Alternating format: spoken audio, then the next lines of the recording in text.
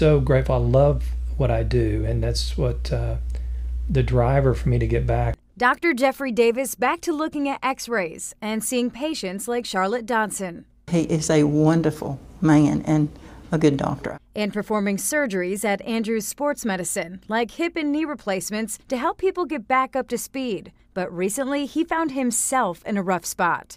I went from a fairly robust, healthy person to somebody that couldn't stand without support. Dr. Davis spent 7 weeks at UAB, back and forth from the COVID unit to intensive care. Did you realize in those moments how bad you really were? I think I refused to admit that to myself, because I kept thinking I can beat this. But the reality is, he had a close call with death from COVID-19. They had to do sort of an emergency intubation. They called my wife and said, look, we have to do this. We don't have a choice. He's not going to make it if you don't.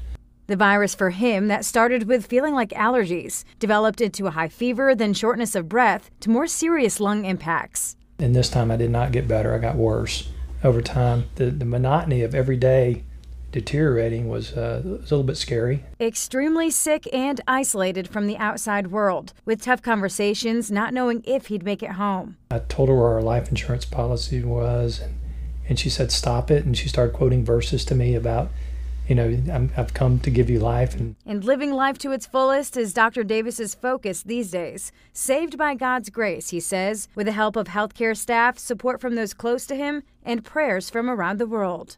Like I've had my funeral, but I got to see it because of all the people that have reached out to me and told me what I mean to them. Those sentiments from patients like Charlotte Dodson, who postponed her own surgery to wait for Dr. Davis's healthy return.